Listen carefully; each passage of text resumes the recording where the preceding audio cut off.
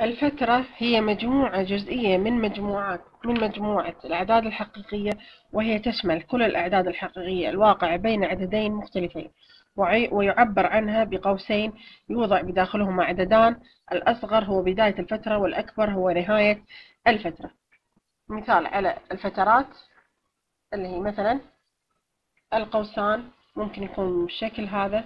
إذا حطينا القوس بالشكل هذا معناته العدد -5 يوجد من ضمن الأعداد الموجودة في الفترة، والعدد 1 ضمن الأعداد الموجودة في الفترة بما بينهما من أعداد. إذا حطينا القوس بالشكل هذا قوس دائري معناته -4 و7 لا ينتميان إلى الفترة، إذن هذه نسميها فترة مغلقة. هذه فترة مفتوحة، هني نصف مفتوحة أو نصف مغلقة. فإذا -6 ليس من ضمن الأعداد الموجودة داخل الفترة. الأربعة إذا حطينا قوس مغلق نفس هذا قوس مربع، إذا هي من ضمن الأعداد داخل الفترة.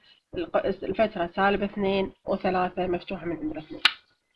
فإذا الفترات المغلقة ألف وباء هي مجموعة كل الأعداد الحقيقية التي تقع بين ألف وباء، أي أن الأعداد الحقيقية الأكبر من أو تساوي ألف وأصغر من أو تساوي الباء.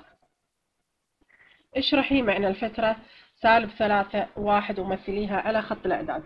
معنى الفترة -3 و1 هي كل الأعداد التي تقع بين العددين -3 و1. إذا هي كل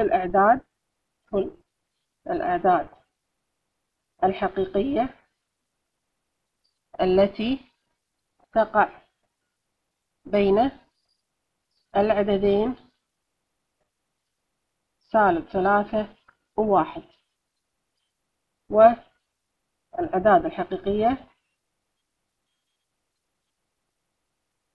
التي أكبر من أو تساوي الواحد -3 وأصغر من أو تساوي الواحد. أي بطريقة أخرى ممكن نكتبها -3. إذا الأعداد اللي أكبر من أو تساوي -3 نرمز الأعداد رمز س، أو أكبر من أو تساوي 3 أصغر من أو تساوي الواحد. فإذا هذه هي شرح الفترة.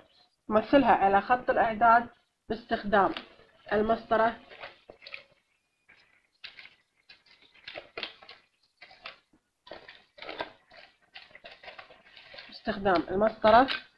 نرسم خط الأعداد.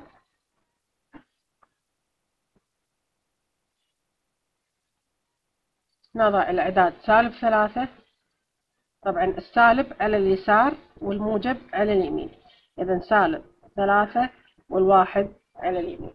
وبما أن -3 والواحد من ضمن الفترة، إذا سوف نضع دائرة مظللة على الواحد ودائرة مظللة على -3، ونرسم خط يمثل الأعداد اللي تقع بين العددين. إذا هذه هي تمثيل الفترة على خط الأعداد.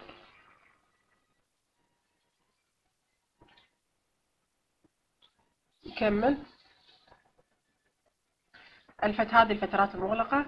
راح ناخذ الحين الفترات المفتوحة. إذا الفترة ألف وباء هي مجموعة كل الأعداد الحقيقية التي تقع بين العددين ألف وباء فقط، أي أن الأعداد الحقيقية أكبر من ألف وأصغر من باء. أكبر من فقط، لا تساوي الألف، أكبر من ألف وأصغر من باء. مثل الفترة -3 و4 على خط الأعداد. عند تمثيل الفترة نرسم خط الأعداد أولا،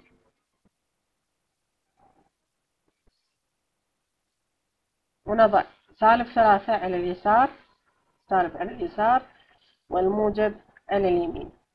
فإذا نضع دائرة ولا نظللها على الأربعة، ودائرة ولا نظللها على الثلاثة، -3، ونرسم خط بين العددين. إذا هذه هي الأعداد التي بين -3 والأربعة. الفترات نصف المفتوحة أو نصف المغلقة. فترات نصف المفتوحة أو نصف المغلقة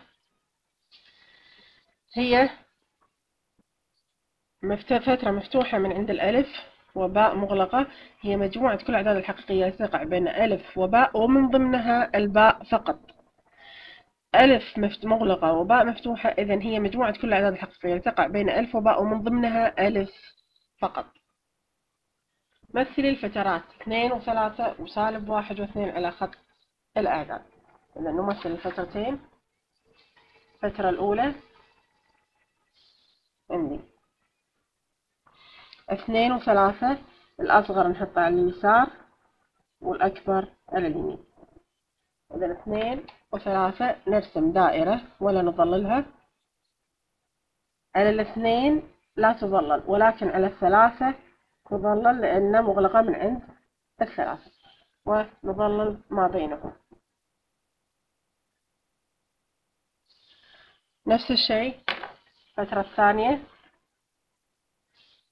عندي سالب 1، الأصغر على اليسار والأكبر على اليمين 2، دائرة على السالب 1 ودائرة على الاثنين مفتوحة لا تظلل، ولكن السالب 1 مغلقة فنظلل سالب 1 فقط، ونرسم خط بين العددين. نظلل المجموع اللي بين العددين. إذن هذه الأعداد فترة السالب 1 والاثنين.